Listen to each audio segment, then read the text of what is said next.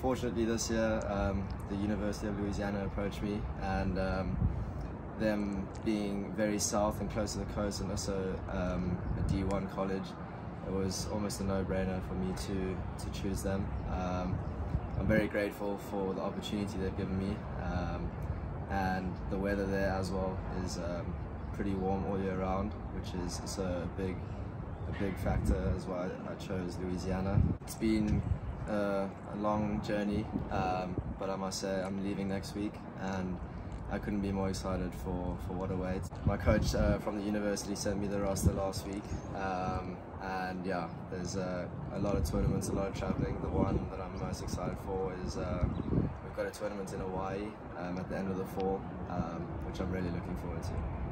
I know Louisiana is really hot as well, so definitely need to pack in a few shorts and t-shirts. But yeah, it's really been incredible. Everyone who's helped me along the way, I really thank them. My parents as well, and all my coaches over the years. I really couldn't have done it without you guys. Growing up here as a junior, I always felt welcome from the members here. I feel like they always had time for me, and I really do appreciate that.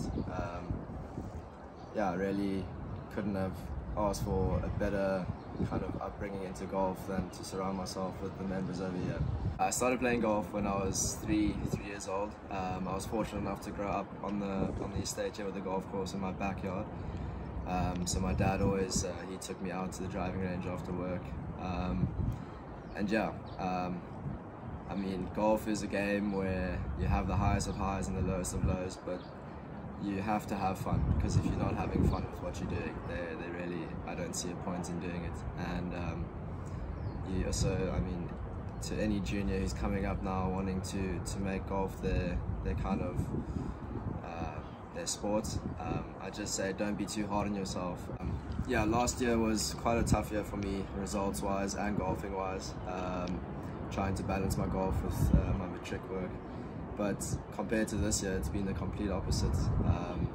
And golf is a game where when you have your confidence, you feel like you'll never lose it. But when you don't have it, you feel like you'll never get it back. And it can flip so quickly, which happened to me. So just never give up, and don't be too hard on yourself, because you never know what will come. Towards the beginning of this year, everything just started clicking. I was working really hard with my coach, Derek. And yeah, I'm just fortunate that this season's been good for me. I must say it was not really expected.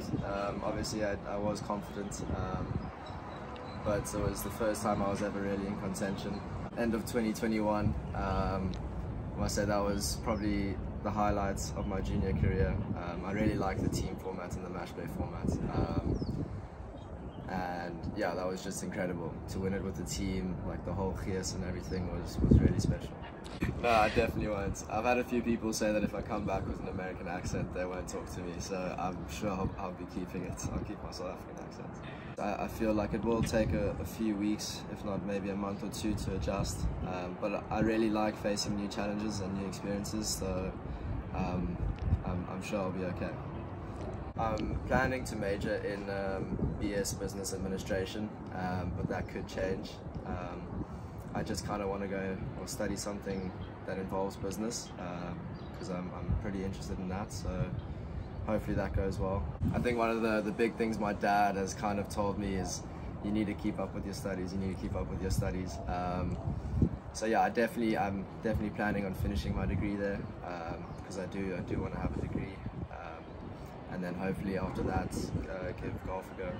I know there is another South African on the team, so I'm really looking forward to getting to know him better. And I've been speaking to a few of the guys on the team there, and they all seem really cool. So I'm really excited to get started. Again, just a big thank you to everyone who's helped me along the way.